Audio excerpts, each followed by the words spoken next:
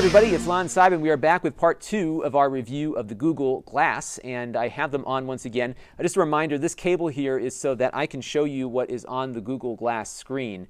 I need to use the, and it's always very responsive to your voice, and that's often a bad thing. I'm using the cable to transmit the video coming from the device through my computer to my video system here. It will be a little slower on your screen than you'll see inside the glass if you were using it, so just bear that in mind. So let's just take a look at what I think is the killer feature. OK, Glass, record a video.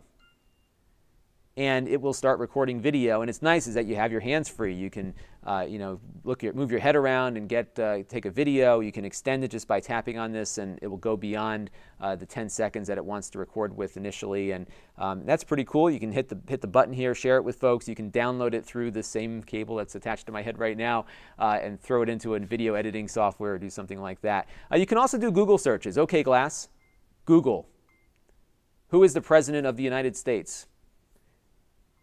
And this is really the same, and it doesn't always get your voice correct here either.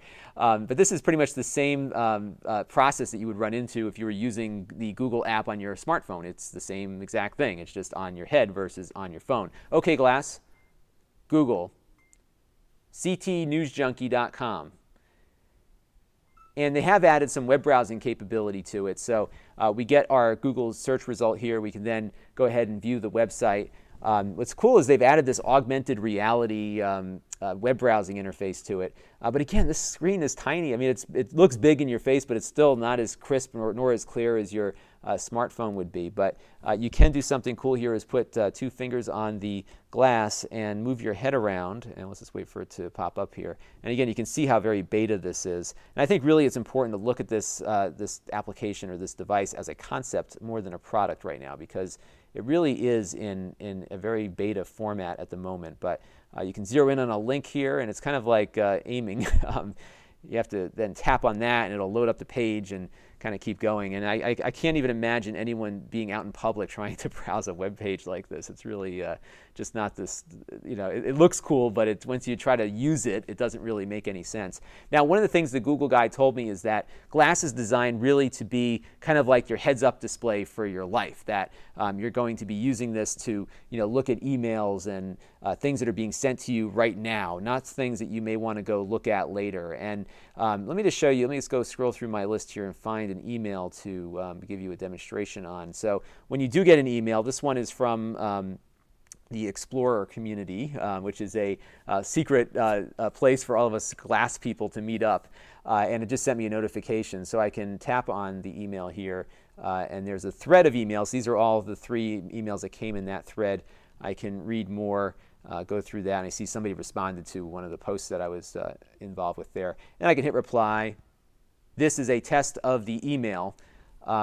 And if I do nothing, if I didn't tap right there, it would have just sent it out. So once you stop talking, it tends to want to do things, assuming that you're OK with them. So you got to really get used to the interface. If it gets the translation wrong, you're really in trouble, because it's going to just send that thing out there. So it's okay. You can scroll backwards here. We're going to show you the Model S app. Don't worry, you'll get to see that.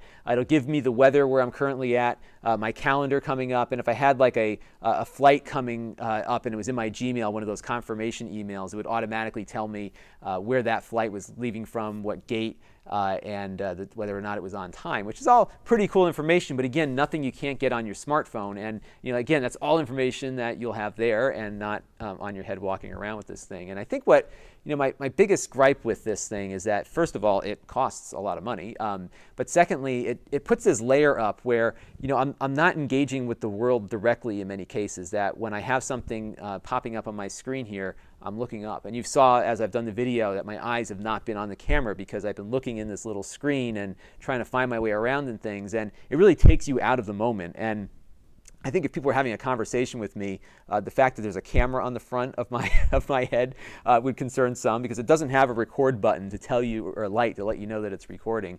But also, it is rather intrusive. As you can see, it's got a lot of hardware to it that you really it isn't something that just kind of goes in the background and hides. It's there. It's all the time. And I think if you were looking for a little notification device, a well-designed watch or something else that is a little less intrusive might be the way to go. Behind me is a Apple Newton right underneath the Sega Genesis, and it's something that it took a while to get that whole concept of using a tablet device out into the masses, but it replaced a piece of paper, it replaced something that we've all been accustomed to using, and now our iPads are slowly replacing our notebooks, our newspapers, and everything else. But this is something that people aren't accustomed to using as an information device. We wear glasses whether to correct our vision or to protect us from the sun, but we've never worn glasses to interact with our computers in the world. We don't wear computers on our head normally. So I just feel like from an adoption standpoint, it's going to be really difficult, and I think the product will certainly improve, and in fact this is a well-built product, and it better be for the money, but considering it's really one of the first products that Google's made, it's very nice. But the concept, I think, is really the problem. Where it will be successful, I really think will be in vertical markets like medical and maybe security and law enforcement, things where you need to get information to people and you may want to keep their hands free to do other things. Cell phones can, especially in the medical environment, are real germ magnets, and having something on your head that you can interact with your voice might be something cool. There are some cool apps coming out though, and this is one here. This is one that you can control your Tesla Model S, and I actually have this connected to a Tesla. I wish it was mine, it's my father's, but nevertheless you can connect to the car, and it'll tell us that he's apparently out and about right now. He's got 102 miles left on his battery, and it will actually give the location of the car. I won't do that just for privacy purposes, but we can then go into the car. He has it locked right now, but I could honk the horn, I can unlock the doors, I could turn the climate system on, I could vent the sunroof, I can open the charge port, and some other stuff too. So, but again, this is not something that you can't do on your smartphone already. In fact, Tesla has a really nice app that you can use to be able to control the car and whatnot. So, we'll see how this thing develops. I am probably not going to keep it past the 30 days. I do feel the video function is great. I mean, I really enjoyed taking some videos of my little baby daughter because I was able to get her to smile finally without getting distracted by a camera. But, I can buy glasses that have cameras on them for considerably less than these things will cost. So, overall, I think if you're really into technology and it's something that you're not, going to be self-conscious walking around in public in, give it a shot if you get invited to purchase a pair at $1,500. But for the rest of us, I think I'd like to see where wearable computing develops and getting into some less intrusive things that do actually add to the experience. Like right now, this thing just doesn't add anything that my cell phone can't do. So I'm probably going to send these back, get my money back after I have my 30-day trial period here.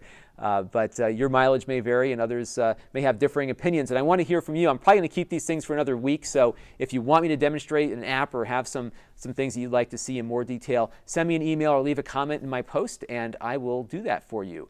And this is Lon.TV. Thanks for watching.